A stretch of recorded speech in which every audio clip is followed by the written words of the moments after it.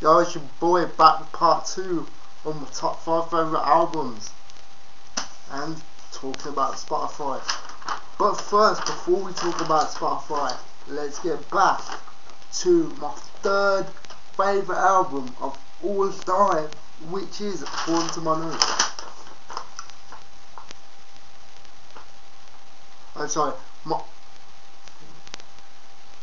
my second favourite album of all time. We've done number 3, and that was My Mother in Perfect Danger by Mariah Carey. Sorry about this.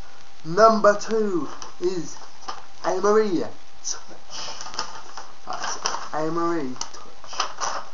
Now, like, I basically love this. I mean, every album I've talked about right here, I love all the tracks off here. Yeah? These are about picking my favourite tracks, right? But if you look at what I've put down on my notes about the East album, yeah, and the tracks that I like, it's basically most of the album. But the tracks that stand out for me, because I love a bit of A. Marie, man. I love, right, all of her albums basically, and a lot of the tracks off them albums, except her new one. I bought a new album for, yes, long time waiting. It's gonna be good, man. Her Pretty Brown Eyes featuring Trey Songz, sick track, typical A. Marie. Love the beats, love the words, the lyrics, man. Love all that, all good. Let's go with this, yeah. Get the album, man.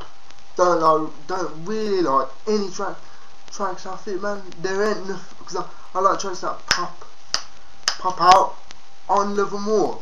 No tracks that I'm hearing except Pretty Brown Eyes pop out, man. Why Are You? Yeah, the 2 singles that she released were the best. Why Are You? Yeah, got something going on, but it ain't typical A. Marie. There ain't that typical short, like sweet beat that I like, man. It's just like yes, it's all good, but you know, there just aren't enough tracks on there like that, so there's a big disappointment in Love and War. But anyway, we're talking about Touch here.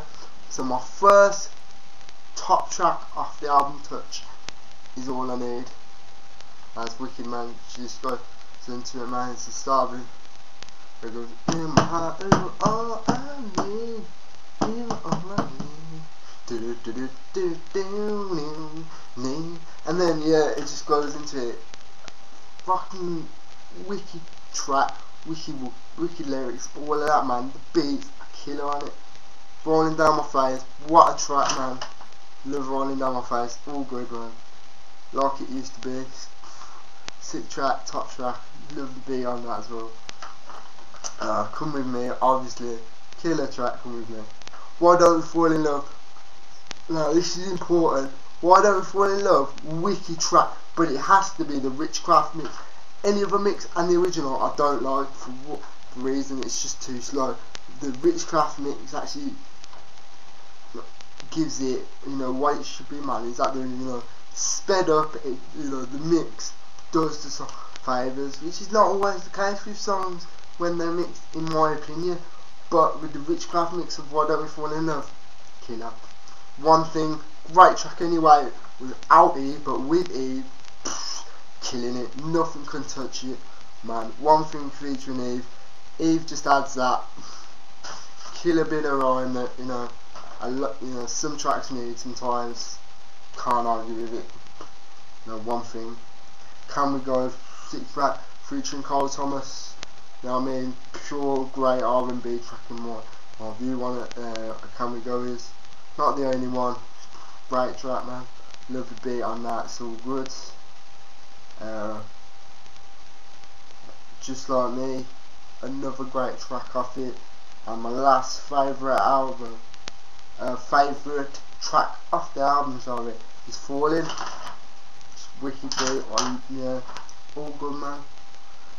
Basically, a lot of the tracks on the album, like all the albums I've talked about that are my favourites. I just tried to pick a few, and if you ain't noticed, they're all for the same reason, because as I said, that's why I look forward to the beats, so you can't complain.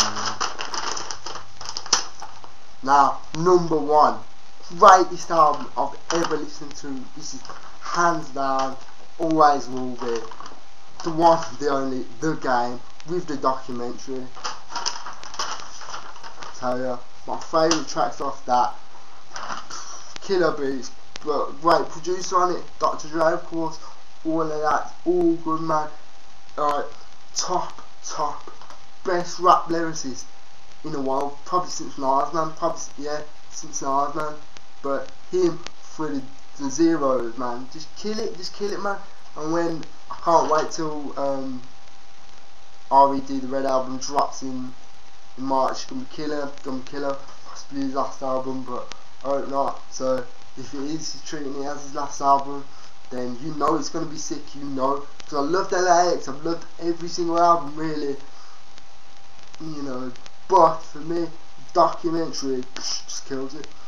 And my favourite track from the documentary, Don't Need Your Love, Mary J. Blige, just adds that extra kick to the track, man, that smoothness, you know, of Don't Need Your Love, my Mary, and just, you know, the game obviously just kills it. The documentary, great start, seeing the YouTube video, the start of the track is taken off, and it's just a great track.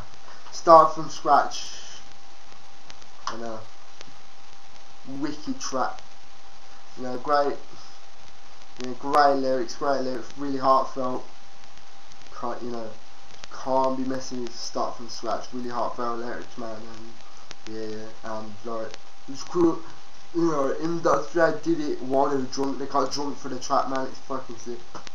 Running, another great track. Hate It or Love It, Quarter 50 Cent, yes man, can't do that. Hate It or Love It, Like Father Like Son, another great heartfelt track, man, because, you know, it just reminds me of my close relationship with my dad. God bless his soul, Daddy, love you. And, you know, it's just great heartfelt track, I love it, man, about his son coming into the world. It's all good, and Higher, and my last favourite track is Higher album, man, you know, another great track, sick beats, all of that. The game, hands down, greatest lyricist in the game. Greatest lyricist in the game. So yeah, those are my top 4 albums. I want to know your top 4 albums. Comment, rate, subscribe, all of that, and in the comments tell me your top 4 favourite albums, top 5, because I want to know.